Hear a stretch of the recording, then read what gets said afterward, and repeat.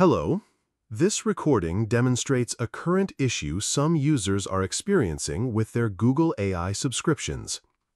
As you can see on the screen, I have an active Google AI subscription. However, when attempting to utilize a feature, specifically Flow, a message appears stating, "You must be a Google AI subscriber to generate." Feel free to look around in the meantime. This is, of course, contradictory, as the subscription is already in place. This isn't an isolated incident.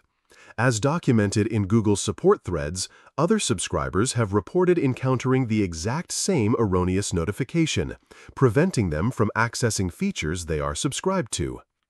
This screen recording provides a clear visual of the problem, a paid subscriber being incorrectly blocked from using the subscribed services due to a system error.